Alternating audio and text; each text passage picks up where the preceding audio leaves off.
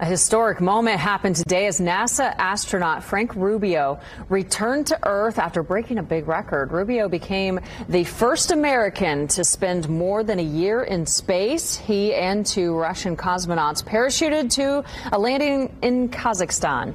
On the Russian capsule this morning, Rubio initially planned to spend just 6 months in space, but his Russian ride home fell through, forcing him to remain at the International Space Station.